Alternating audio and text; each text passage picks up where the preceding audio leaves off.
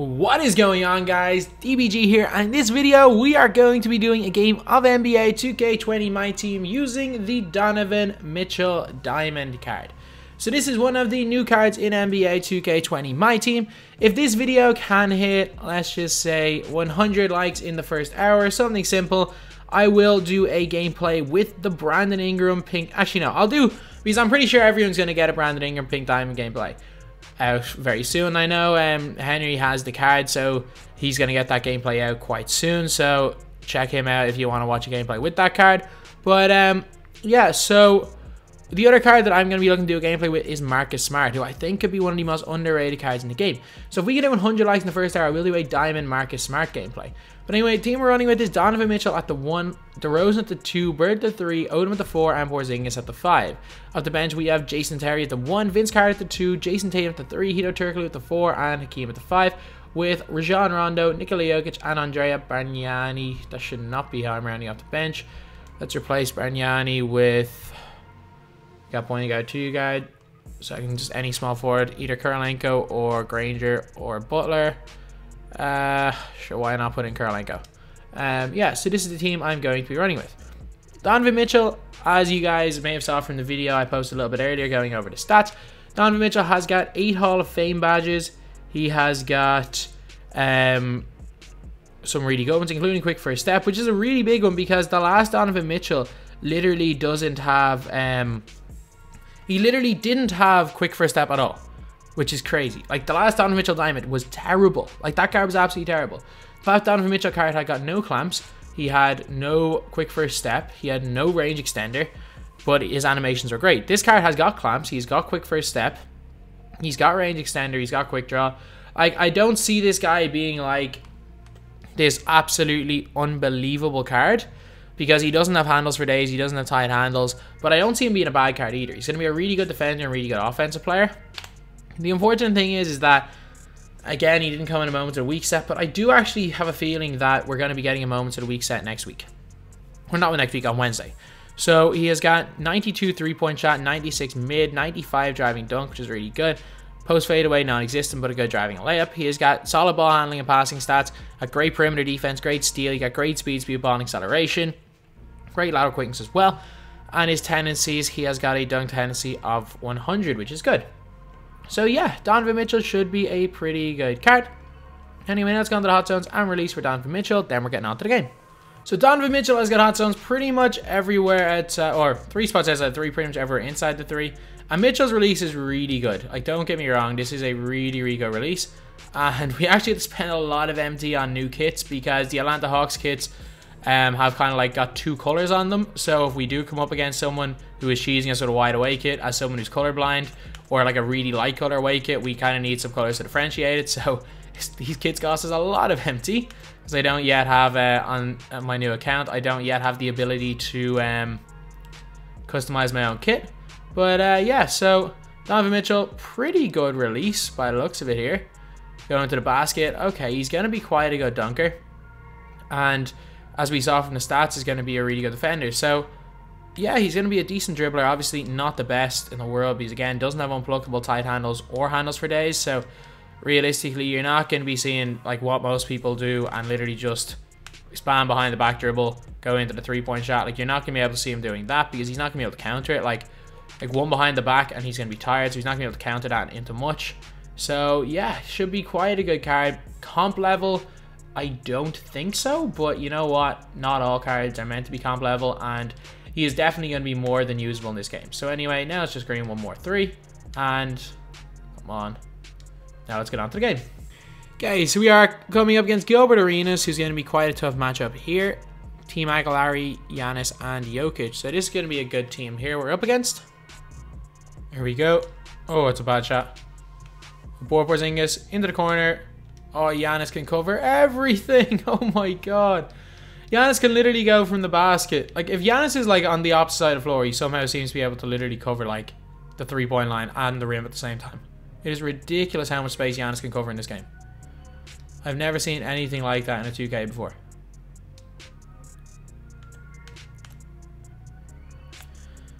Okay, let's go. Okay, it's a bad attempt at the explosive. He's too tired for it, is he? Let's go, pick and pop. Hit Larry, wide open, green light. Go past there by Mitchell. Okay, we got him with the explosive. Don't get a step on him, he catches up, and we missed the layup. Okay. Obviously, me and ISO ball don't go very well together, so pick and pops again it is. And a legal screen by Kristaps, come on. Alright, so we have not started off the best of Mitchell. To be fair, we also got 1 assist. We are only down 1 point. And he seems to have done an alright job on defense. Just to say that he gets burned. Curse to the commentator. That was me getting burned more than anything, I'd say. We're there. We predicted wrong on that one. That's a good shot. Kick the shooter. 3. Green light. Let's go. Tie game off 2 assists for Mitchell. Hasn't scored yet, but he's done a good job passing. That's 2 points. Nothing we can do. Yeah, let's go move. Like, why won't Porzingis set screens going towards the middle anymore? I don't understand it. Like, look at that. Like, why is he setting screens going towards the baseline? There's nothing to be gained from that. Actually, why? Like, I'm trying to change it and he even still sets the screen towards the baseline. Good move right there by Mitchell. There we go. That's his first 2 points.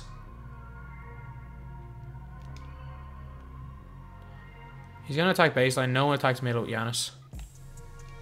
Good pass. Good shot. Green. Oh, well. Not a great start to the game right here. You know, a terrible start either, like. Stop setting screens going towards the baseline. Bang, bang. Okay, that's a sell. Can't be missing them shots. Can't be not green that open and look. And we did as good a job as we could have in that situation. We have let him shoot 100% so far here. We got finally a screen going the right way. Snatch back into the deep 3. Not a good release. Mitchell can't hit it. Not a good start to this game by Donovan Mitchell. And that is green. This guy literally has not missed a shot. You know what? When you're being outplayed, stop setting screens going baseline. Please, please. Porzingis, stop setting screens that way. There is no benefit to you doing that. I actually have to get the ball out of his hands. He's going... Oh my god, what the hell's gone wrong? Why is it... Like, that was one thing 2K did well this year. They actually set your screen... Like, your default was to set screens towards the basket. Why am I setting screens towards the baseline? Fade away. Good shot, Kristaps. That's a sell. Should have greened that. Strip, strip, strip. That's moving. No way! That's... You're kidding. You're kidding. I missed a wide open fade and then that goes in. To the basket. Good defense by him. That's just a better finish there by Lamar Odom. Okay, he's out here with Marcus Smart. He's going to clamp up Mitchell. So 2 points is not a great start by Mitchell, but to be fair, he's a really good card. I'm just playing as a good opponent. And he misses that one. That's a sell. That's a wide open shot. Bang, bang. Green. Right back in this game down the quarter. Wide open Karolinko. Green. Big shot there by him. Let's go. We are back to a 2 point. Made this a 2 point game again. Snatch back. Green. We take the lead. Let's go. I'm playing well here. My opponent's a good player, so the fact that I got any lead at this stage is good. He plays NASCAR. We play terrible defense.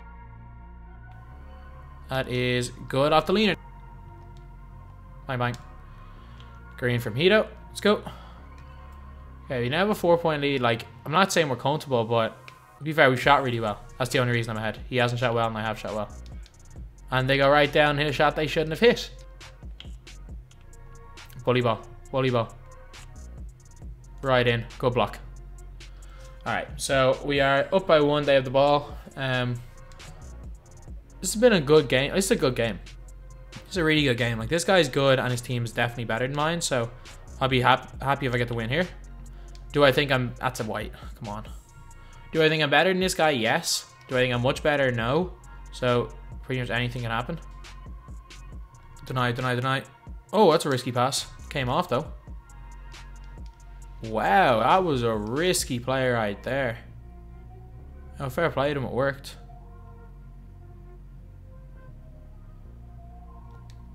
Kick to the corner. 2, bad release. Why can he hit whites? And well, to be fair, I hit enough whites to start the game. Like, he's on like... He hit like 2 or 3 in this quarter, and he goes into 44% contested white. Like, Like, come on. I hit a wide open white off a Hall of Fame dimer pass. He hits a 44% contested white. I know what he's planning on doing, and he's got exactly what he wanted there. It's a white. Come on, that's 5 whites he's hit in a row. This guy's good. He doesn't need whites. And we missed that one, don't we? Yeah, of course we missed that one. Of course we do, because this game is not even. Okay, finally. Finally he ends the quarter and a missed white. But, like, come on. Like, fair enough. Like, I was missing whites. I was hitting whites from mid. I wasn't hitting whites from 3.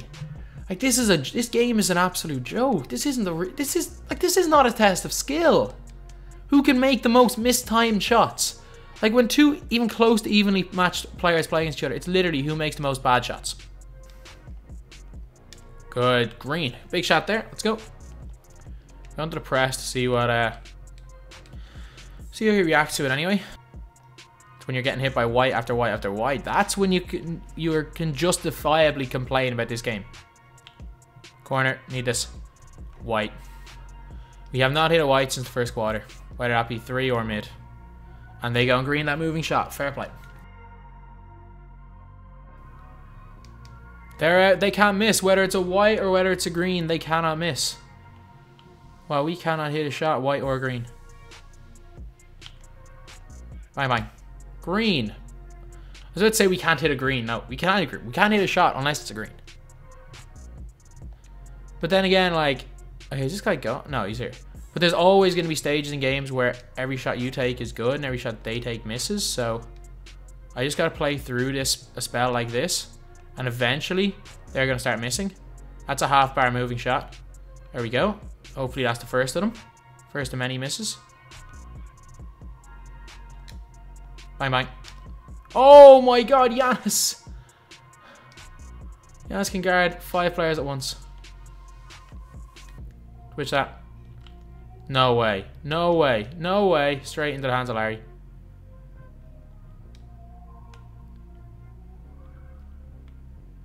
Oh, Mitchell, 6 points right here. Man, this is a... Again, this is just showing what he's like in an actual game. He's not a bad card by any means. He's just kind of outclassed. Like, Gilbert straight up outclasses him. Green light there by Vince. Let's go. We need greens because we're not hitting whites. And they half bar another 3. Like, you know what? There's sometimes you just gotta say it's just not your day. It's just not your day, and this is one of those games where there's not much more I could do. Like, he's releasing the ball terribly. I'm releasing the ball significantly better. And yet, oh my god, give the ball to the guy who's open. There's nothing I can do there. That's literally just Hito wide open in the corner and the game deciding they didn't want to pass to him. Bang, bang. Big shot there by Rondo. That's a bad release. Okay, thank God. I thought that was going to go in. Corner. No, not on. Not on. To be fair though, if he'd actually thrown the ball to where he was standing in the corner, something might happen there. Okay, we got him. Please, Vince, draw the foul or make the layup. That'll do as well. That wasn't the best option there. I thought I was literally praying for just a drawn foul there.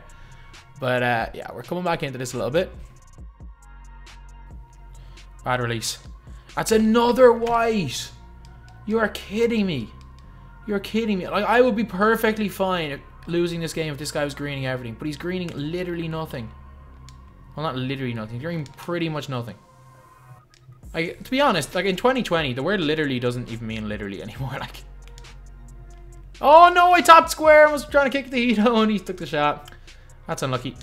That happens. That's a great shot. Like 34% contested. That moving. That's a really difficult shot to green. We didn't get that off in time, did we? Nope. So yeah, the luck just has not gone our way. So unfortunately, we're down 13. Probably gonna lose this game. And like, look, this is one of those games where this guy, could easily have been up 13 going into the fourth. I also could quite easily have been down by more than this. So look, if I wasn't playing well, I'd be down by 25. And if this guy wasn't hitting every single white he puts up, I'd be up 13. So that's the only way I gotta look at this. two things, like I'm playing well, which is why I'm still in this game, but this guy has hit through 3/4 pretty much every shot he's put up, white or green. So green, big shot. Like, the only reason we're in this game is because I feel like I'm playing really well right now. Okay, attack him hard. Attack hard off this, see if we can get the dunk. Draws the foul. Alright, he got something out of it anyway. Let's see if we can get double digits with Donovan Mitchell. He is well and truly outclassed. He is just, like, he's not a bad card. And I don't think he's necessarily had a bad game. He is just straight up outclassed. And we left T-Mac wide open. I don't know what, like, I'm not even bothered at this stage. I'm not even focusing. This is game over, but surely with Hall of Fame quick first step, I should have had a step on that. Oh, managed to somehow get open there. Green from Donovan Mitchell, who has broke the 10-point barrier in a miracle. Good defense. There we go. It's a pity half the time we play good defense, stuff like that's happened. You know what? Fair play to my opponent. He played a good game. I just wish it was even on who made... I wish white makes were even. Big mid-range shot there by Donovan Mitchell. This game would have been a lot closer. Anyway.